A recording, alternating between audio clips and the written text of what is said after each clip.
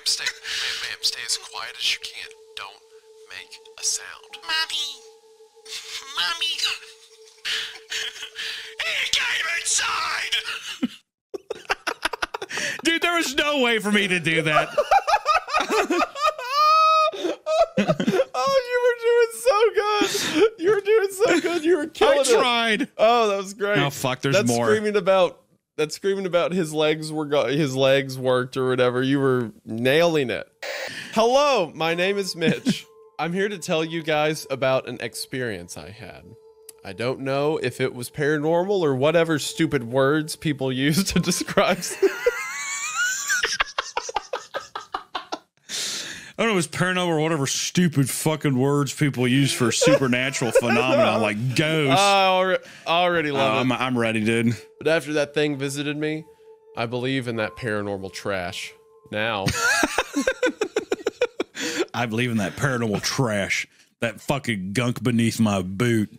Edwin liked the idea of me moving in since we had not seen each other for 10 years. So I was excited too. the grammar is killing me. So I was excited too. Wait, they haven't seen each other in 10 years? This actually seriously might be a 54-year-old and a 63-year-old. It might be. Yeah, how old are these people?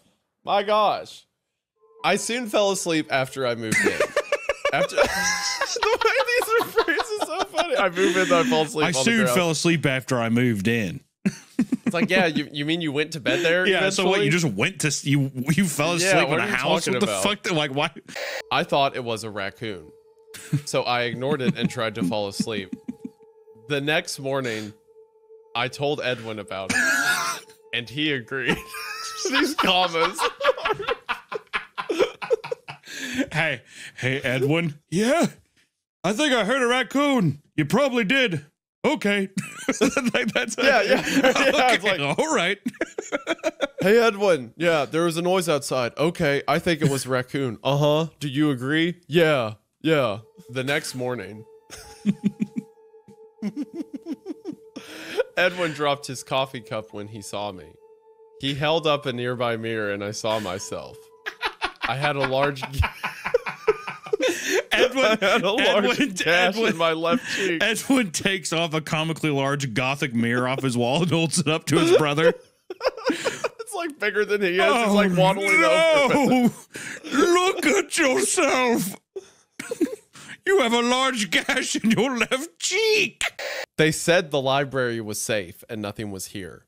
I think about how that was a lie as I sit here, bleeding out from my missing arm. Can you imagine a full 2-hour podcast with two sentence horrors? Just me and you doing this for 2 hours. God, that would be hell. No more, Isaiah! No more! As I fell on my bed. Please.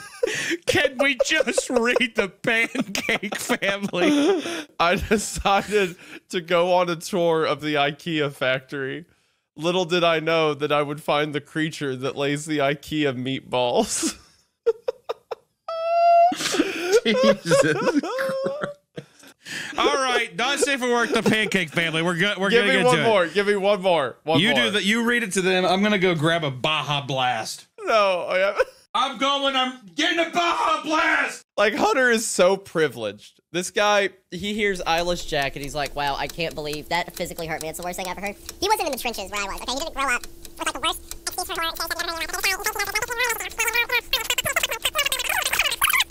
Did he drive to Taco Bell to get a Baja Blast? Is that what he meant? I'm coming back. And if there's still two sentence horror being read, I quit. Come on in. Have a seat, said the dentist, who invented the electric chair.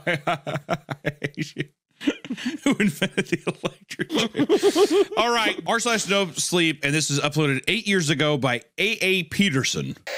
My doctor told me that I must have been sleepwalking, but then he showed me something that made my blood turn cold. He lifted up my shirt to reveal a sewn-up incision where my kidneys were.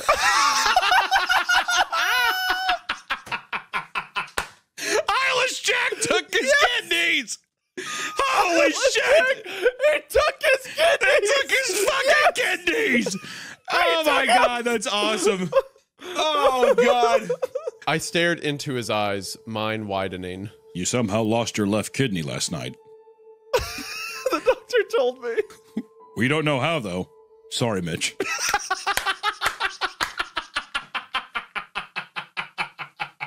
Oh my god! That makes the doctor, to be fair, that makes the doctor so suspicious. We don't know how, though. I'm sorry, Mitch. I don't know what happened. Oh, you're missing your kidney? Oh, that's weird. Mitch, Anyway, I don't know what to tell you. That's so funny. you're gonna want to see You're this. going to want to probably get that figured out.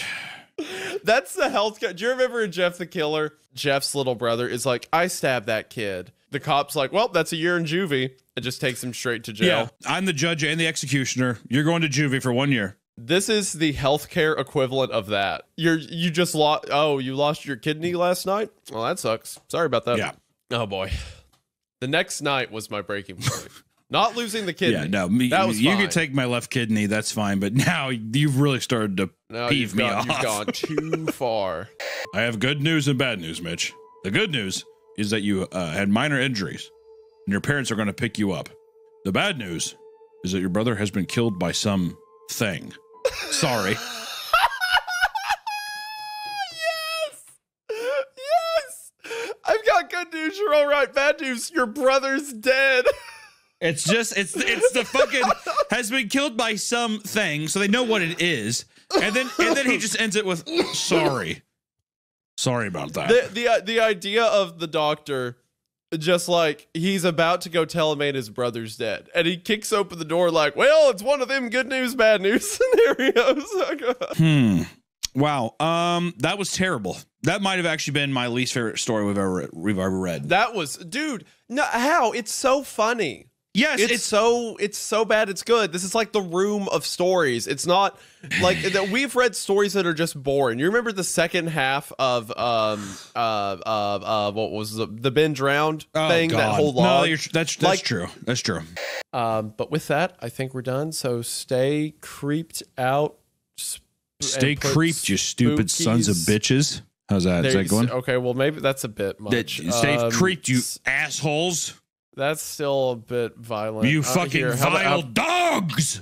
How about stay spooky, you bunch of dorks.